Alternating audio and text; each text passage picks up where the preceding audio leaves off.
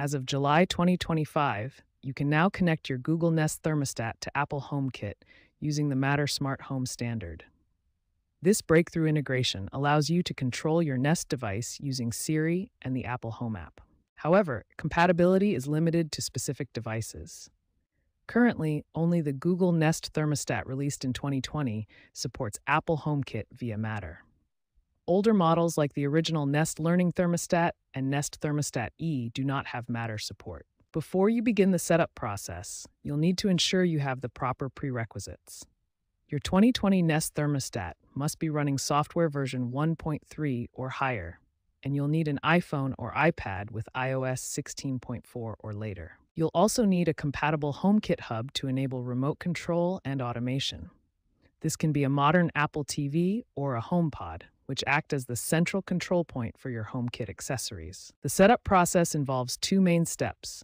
First, you'll use the Google Home app to link your Nest Thermostat to Matter. Then, you'll connect it to Apple HomeKit by scanning a QR code in the Apple Home app. Here's what the Apple Home app interface looks like when adding your Nest Thermostat. You'll see the familiar Add Accessory screen where you can scan the Matter QR code to complete the integration. It's important to understand the limitations of this integration. While Matter enables basic temperature control through Siri and the Home app, advanced features like detailed scheduling and learning algorithms may not be available compared to using the native Google Nest app. Matter is a revolutionary smart home standard that's changing how we think about device compatibility.